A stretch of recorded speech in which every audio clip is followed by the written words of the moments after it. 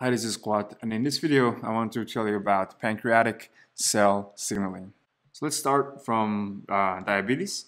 Diabetes is a disease where cells can't use glucose. So this happens when the supply of insulin is less than the demand for it.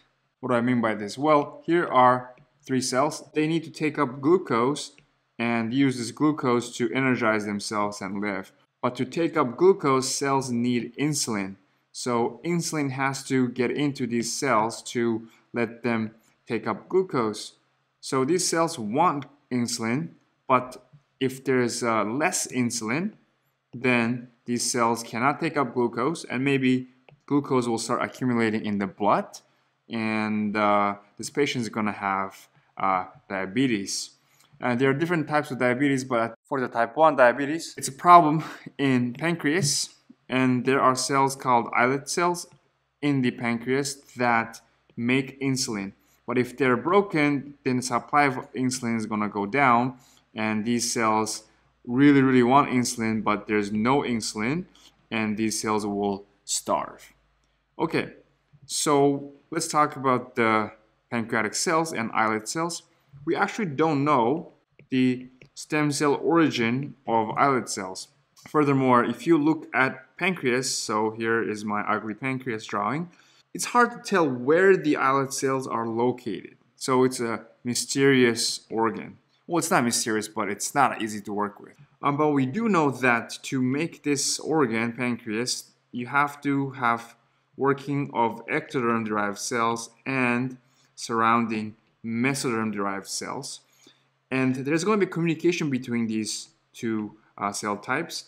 The ectoderm cells will have receptors called FGFR, something growth factor receptor, and then the mesoderm-derived cells will secrete a bunch of ligands that are the FGF. So ligand will bind to the receptor, and the receptor is going to activate these cells to move and change its shape, etc. And this communication is going to eventually make this pancreatic organ. And in this process, you have to have working PDX1 transcription factor protein in these cells, because this is the master regulator of pancreatic development. So we don't know too much about this process, but we know a few ways to help people who cannot make enough insulin. Basically, they have not so good pancreas. Well, insulin is not made by the entire pancreas, right? It's made by only the islet cells. So you just have to be able to fix their islet cells. So here are some ways to do that. First, maybe a patient pancreas has a few working islet cells, right? If that's the case, you take these islet cells out, put it on a dish, expand, and then put it back in. By the way, when you add a new islet cell to this patient, you don't have to add it on top of the patient's pancreas. You can add it to their elbows, bones, wherever. As long as this islet cell can make insulin and dump it into the bloodstream, you're good to go, because these cells will eventually get that insulin. And the next way of fixing islet cell problem is using stem cell. Induced pluripotent stem cell coming from a patient's fibroblast, and you add the transcription factors and de-differentiate this into a stem cell. And we know how to make pancreas, so maybe we can make some new pancreas and take out the islet cells and then put it back into the patient. Again, you can put it wherever you want. And there's another way of fixing this patient's insulin problem. We can have a mice, and let's get rid of this mice's PDX1. So this mice is PDX1 double negative, and let's make this mice have babies and let this baby grow. And in this growth process, you can add human pancreas progenitor things. So this mice baby will eventually become an adult mice,